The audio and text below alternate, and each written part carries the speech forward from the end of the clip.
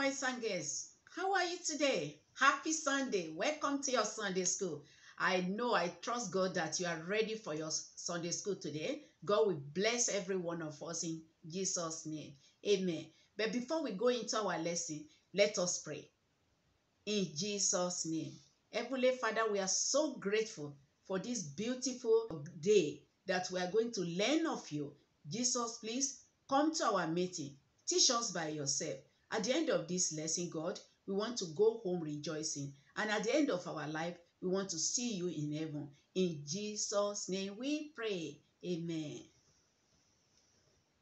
By faith, Moses, when he was born, was hid 3 months of his parents.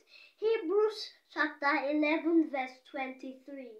The title of our lesson today is The Baby in a Basket. Let us say it together. The Baby in a Basket. Our Bible text is taken from the book of Exodus, chapter 2, verses 1 to 10, and Hebrews, chapter 11, verses 23 to 26. But we are going to read Exodus, chapter 2, verses 1 to 8. Our friends, Samuel and Darasimi, will be reading for us. Let us take out our Bibles and read along with them. God bless you. Exodus chapter 2, verse 1 to 4. 1. And there went a man of the house of Levi, and took to wife a daughter of Levi. 2. And the woman conceived and bare a son. And when she saw him that he was a goodly child, she hid him 3 months. 3. And when she could not longer hide him, she took him for an ark of blushes, and daubed it with slime and with pitch, and put the child therein, and she laid it in the flags by the river bank. 4. And his sister stood far off to wit what would be done to him. Exodus chapter 2, verses 5 to 8. 5. And the daughter of Pharaoh came down to wash herself at the river, and her maidens walked along by the riverside. And when she saw the ark among the flags, she sent her maid to fetch it. 6. And when she had opened it, she saw the child, and behold, the baby wept. And she had compassion on him, and said, This is one of the Hebrews' children. 7. Then said his sister to Pharaoh's daughter, Shall I go and call to thee a nurse of the Hebrew women, that she may nurse the child for thee? 8. And Pharaoh's daughter said to her, Go. And the maid went and called the child's mother. Thank you so much, Samuel and Darasimi. That was a very nice reading. God bless you both. Look up, boys and girls. What is this? Helmet. Oh, thank you so much.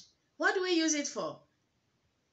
We use it to cover our head when we be on bicycle. I have another thing here. What is this? Umbrella. Beautiful umbrella. Wow, that's beautiful. We can use it to protect ourselves as one of the protective items we have. I got another thing here. That is hand gloves. If we want to do any work that can dirty our hand, we wear them. But all these items that I showed you, they can only protect some parts of our body. The helmet is just for our head. If anything happens to our hand or leg, the helmet cannot protect it. The same thing, the hand gloves, they are just for the hands. And the umbrella can only cover some parts of our body. Sometimes when rain falls, we still get wet. Today's lesson is about God's protection. And as we go into the lesson, we can see how God can protect anyone that believes and have faith in him. Let us watch this short video clip in order to understand this lesson better. Boys and girls, look at the eyes of a very bad king. He did not like the Israelites. Sometimes they tied them rope, asked them to carry heavy load, and even flogged them. Look at that. That was very bad. And he was happy doing this and thought to himself, I'm going to do worse thing to them. I will punish them more. What can I do? He sent for his armies that right now go to the town, and every Hebrew women that will find their sons, throw their sons in the river. I'm happy to do that. I don't want them to multiply. But Moses' mother believed that her son will not be killed. She decided to hide her son so that nobody will kill her son. Unfortunately, after 3 months, she could no longer hide the baby. Look at the baby. Jochebed decided to prepare a beautiful basket to keep baby Moses, and she prayed and let the baby go and advised her daughter Miriam to look after the baby boy. That is the baby in the river. She believes that God will protect this baby. Miriam was looking after him. Pharaoh's daughter came to swim in the river with her maid, and they noticed something on the river. She asked one of the maids to bring the basket. And, oh, this must be one of the Hebrew women's son, but I'm going to keep him for myself. He's so handsome, but I don't know who will help me to take care of this boy. Miriam came out. I know where to get you a nurse to look after this baby. Can I go and do that for you? And Pharaoh's daughter said, that is a very good idea. Thank you so much. Find a nurse for me. And Miriam went home to bring her own mother as a nurse. Pharaoh's daughter said to Jochebed, I will be paying you to take care of this baby for me. Miriam and Jochebed were so happy because baby Moses came back home with them and will be able to teach him the word of God. Boys and girls, we could see from the video clip that even though baby Moses was being thrown into the river, his mother, because she could no longer hide baby Moses, but God protected Moses. Nothing evil happened to him. And this brings us to our key statement, which states that God is my protection. God is my protection.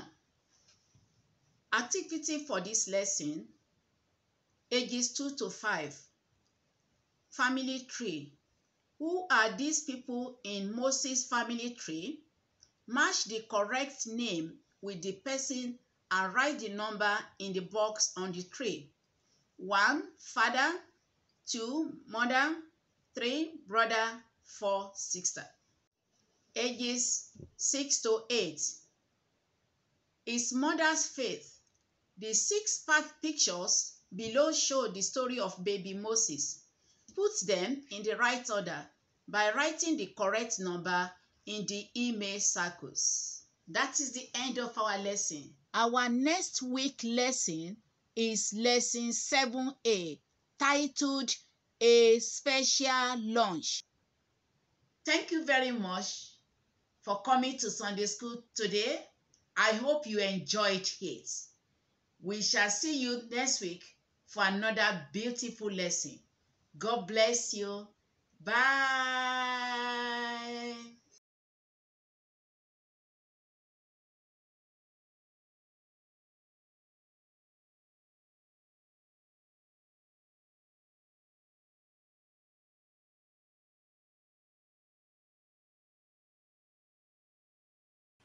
Good morning, boys and girls. Welcome to Answer Class. Happy Sunday to you all. May the Lord come and bless us mightily today. Amen. We are studying lesson 82 and the title is Happy Hands. Shall we all say that? Happy Hands. Our key verse, let's recite that together after the count of 2. 1, 2. Whatsoever thy hand findeth to do, do it with thy might. Ecclesiastes chapter 9 verse 10. Well done, boys and girls. That was a good one. We have few Bible portions to read this morning. You can see them on the wall, on the board, yeah? But we are going to read just few verses, the selected ones. Let's open to Exodus chapter 17, and I will start reading from verse 8. Then came Amalek and fought with Israel in Rephidim. And Moses said unto Joshua, choose us out men, and go out, fight with Amalek. Tomorrow I will stand on the top of the hill with the rod of God in my hand. So Joshua did as Moses had said unto him, and fought with Amalek. And Moses, Aaron, and Hur went up to the top of the hill. And it came to pass, when Moses held up his hand, that Israel prevailed. And when he let down his hand, Amalek prevailed.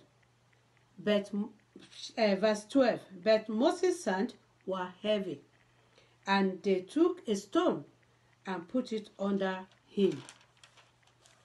And he sat thereon, and Aaron and Hur stayed up his hand, the one on the one side and the other on the other side. And his hand was steady until the going down of the sun. Let's stop there. Thank you. Boys and girls, I need to show you something. Can you see that? That's blue candle. This represents blue candle. Can you see that? White. And this represents pink candle. And we have this one. Look a bit, yeah? Can you see yellowish? So all these candles represent different people from different parts of the world. So, and there is no light in them. And without light in them, we cannot see them shining forth. This represents boys in blue shirts, and this one represents girls in pink dress. And so let's try one of them and see what will happen. We want to put light in them, and let's see in it. Right, boys and girls, can you see that? You see the light is shining. That's it. So boys and girls, we need Jesus, the light of the world, in our hearts so that we can shine for him. May he come into our heart today, and so that we can shine like that light was shining. Amen. In our story lesson of today, we learned about Eric, who was very down, thinking that he was not doing anything special and he was not important in the house of God. And because of what his dad and mom and sister was doing, he was not doing the same thing. So he felt that it was not important.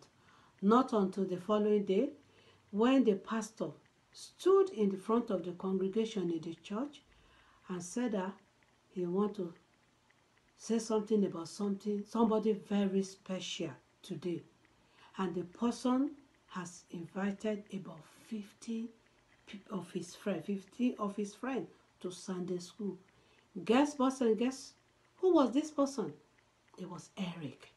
Eric did not know what he was doing was very important. So the pastor told him what he was doing was very important. And everybody shows that everybody have different jobs to do in the house of God. We have the choir, we have the ushers, we have the Sunday school teacher, we have our pastors, we have different people.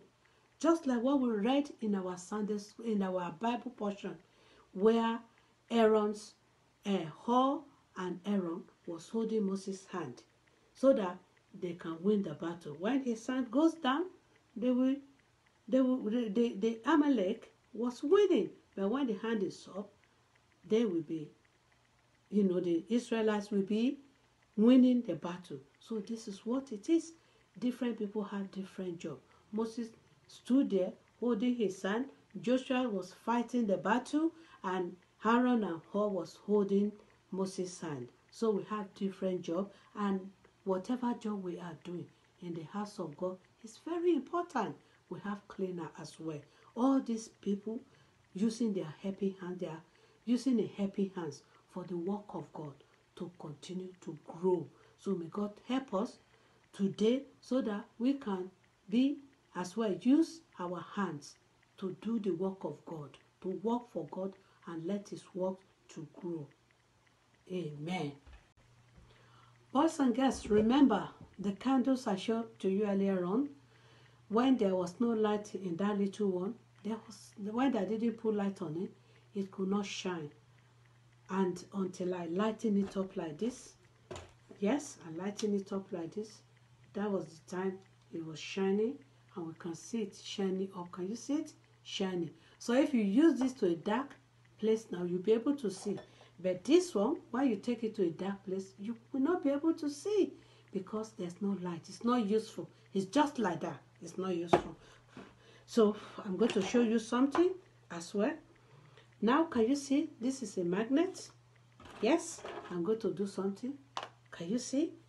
Yes. Can you see? Are we seeing something? Can you see? It's picking up. Yes.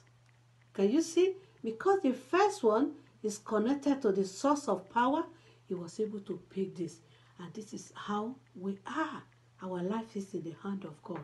When our heart, when we are connected, when we have the love of Jesus in our heart, Jesus, the light of the world, when he lives in us, we become a light to the world. And we will be able to draw people. Like the word of God that says, if he be lifted up, he will draw men unto him. So we will be able, we'll be a happy hand. We'll be able to invite our friends. Like in our story lesson, Eric was able to invite his friends to church. But before we're able to do this, we need to have Jesus, the light of the word in our hearts, the light of the word in our heart, so that we'll be able to be a happy hand. The church of God can grow, and we'll be able to help whichever way we can use our hand to play instrument for God, our violin, our trumpet, whatever it is we find, we'll be able to do it for the Lord. But first thing first, we need the love of Jesus in our heart. May God come and help us today. Amen. Now, boys and girls, let's look at these questions. Question 1. How was Aaron and Hur's happy hands important to win the battle? And how will our happy hands be important for the church of God to grow? Aaron's happy hand was important to win the battle because they were able to hold the hand of Moses up. They held it up like this. If not, they wouldn't have been able to win the battle. They could have lost the battle. So may God help us. And also, we too, we need to do our own part.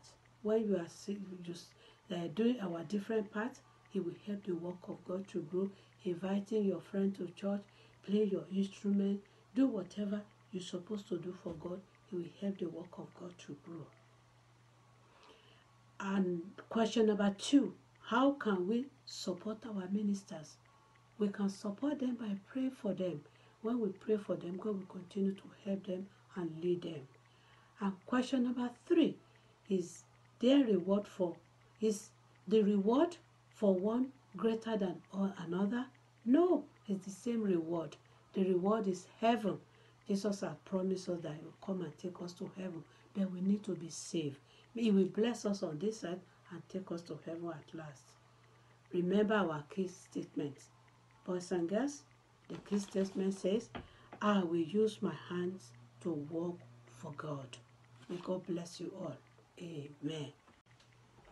Our activities for today's lesson is say it with hands. And it says, do you know hands can talk? When they do, it is called sign language. Using the sign language chart, fill in the correct letter for each hand sign given in the verse below. Want an extra challenge? Try using sign language to say another of your favorite Bible verses. Our next week lesson is lesson 83, title Tuned In. Let's put our hands together and pray. Father, Lord God, we thank you for today. Come and make us a helping hand for your work, O Lord, for your work to grow. As you help Moses' mother, as you help Moses, come and help us, O Lord Jesus. Help the primary part, help the answer class. Come and save our soul so that we can be useful for you. Thank you, boys and girls, for joining today's Sunday School. We hope and pray you enjoyed. Have a wonderful week ahead. God bless you. Bye.